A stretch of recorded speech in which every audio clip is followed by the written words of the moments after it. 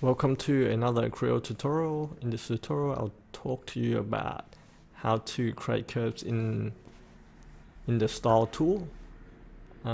These techniques are useful if you want to model a complicated car or airplane or any other complicated products. So I'll talk about how to snap curves to the ends, how to add control points or remove control points, how to create tangencies between two curves. So this will help to create a blend between the curves and surfaces, and also how to convert some curves to make it editable if it's not. So here I'll open an existing file.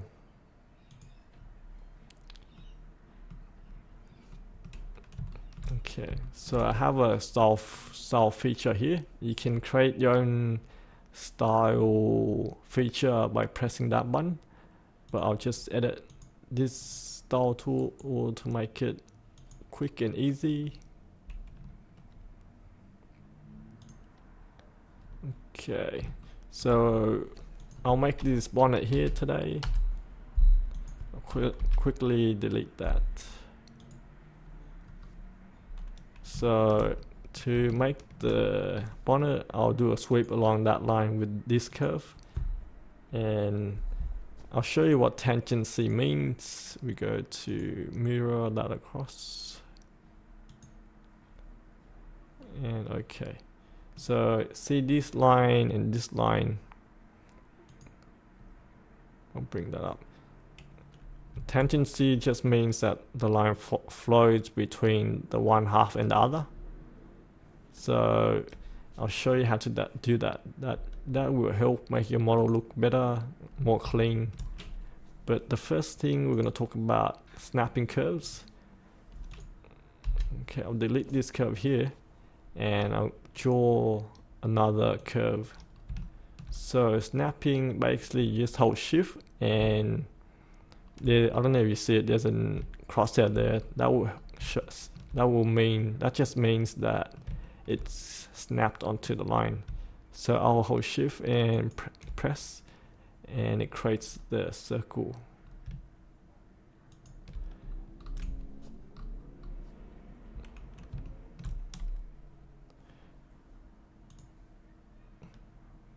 So if I were to move that point along, it snapped on the line. So that's very useful if you need to model specific curves on the along the lines. So we accept that. Now the problem with this curve is it's just a straight line from one point to the other. I'll just quickly make it curvy. So you go to edit the curves. To add points, more control points, so we can edit the curves, we right click, we go add points, and make sure these buttons turn on so you can see the control points. To delete the points, you can right click, hold, and delete. So now you have your control points. We can adjust the lines how we need. Okay, now I'm going to talk to you about tangencies. These lines, if you were to make them, if you were to make the surface from that line, it won't blend between the surface because it's not tangent. This point needs to line up horizontally with this point perfectly. To do that, we can change the point here, or we can go to tangent and change the tangent settings here.